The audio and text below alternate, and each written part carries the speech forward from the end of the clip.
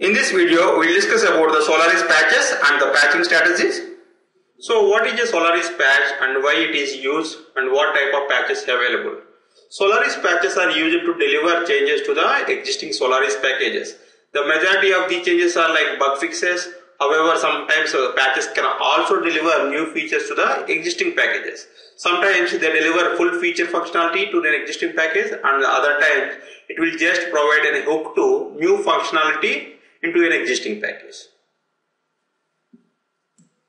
Oracle provides the Solaris patches in different formats. They are like generic patches. These are the standard Solaris patches. They contain bug fixes and are new features. They have no special identification. The next type is security patches. These are standard Solaris patches that contain security fixes. Security patches are identify the keyword security in the keywords line mentioned in the readme text file of the patch. The next type is kernel patches. A kernel patch is a generic patch. It either provides a bug fix to the existing kernel or provides a new features in the existing kernel. The next type of patches that we normally deal with is IDR. IDR stands for Interim Diagnostics and Relief. And strictly speaking, an IDR is not considered to be a patch as it does not provide any official bug fixes. Sometimes if a customer issue is proving difficult to diagnose, then Oracle provides the customer an IDR that containing the code which can help customer to isolate the issue. And later when a fix is identified, then another IDR may be created for the escalating customer to trial the fix and provide relief for the issue. If the IDR fixes the issue successfully, then Oracle initiates the process of creating an official patch which will fix the issue for all other customers. The next type is ISR. ISR stands for Interim Security Relief. They are basically same as IDRs except that the patch they provide interim relief to security vulnerabilities. And point patches are something which are historical artifacts which have been largely replaced by the IDRs. The next one is driver update patches. Most driver updates are delivered in a sparse package patch format. However, a small number of driver updates for x86 systems must be released as floppy images. And the final type of patch is firmware patch.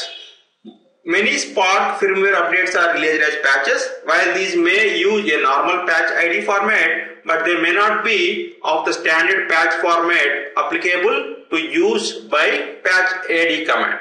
Customers may need to follow the install instructions that are provided with the readme text files along with the firmware patches. So how Oracle delivers these patches to the customers?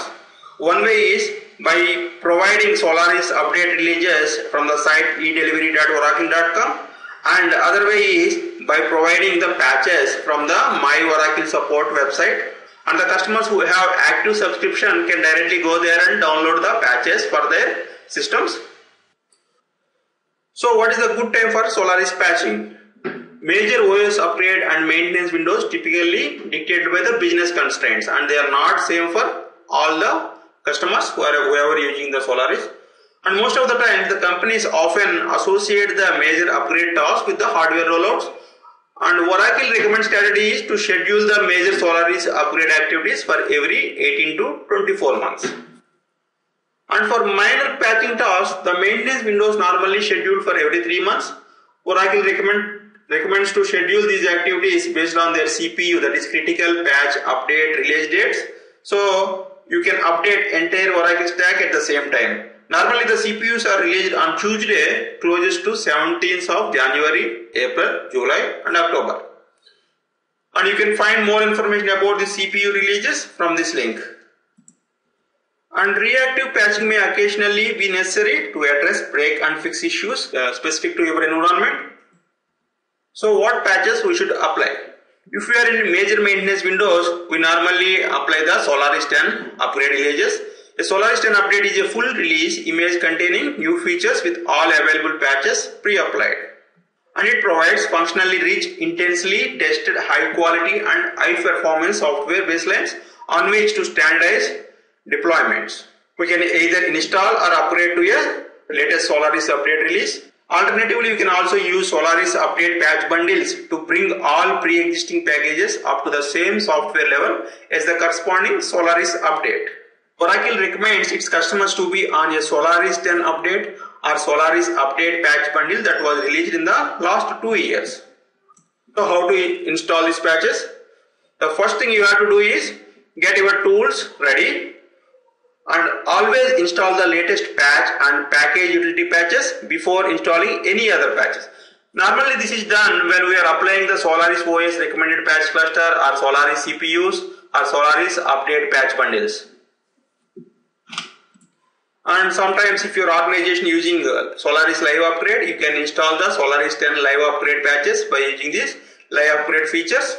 And just in case if you are using any patch automation tool, make sure you have patched that tool before you installing the Solaris patches using that automation tool.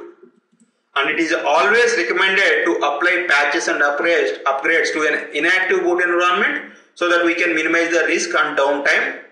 Oracle releases its patches after extensive testing and quality check. But still we need to take necessary actions to further mitigate the risk of change. So how do we do it?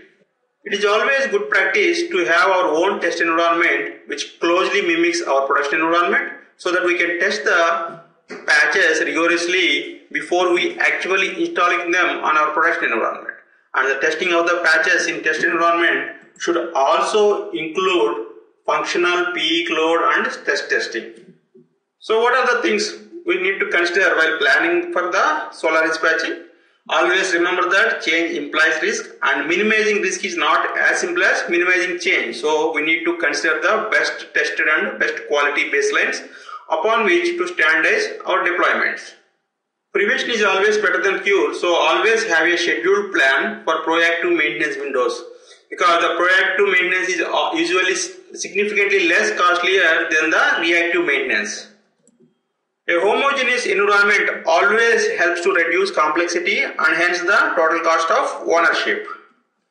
To make the patching task easy, Oracle introduced a new next generation packaging architecture in Solaris 11 that is called Image Packaging System and also called IPS.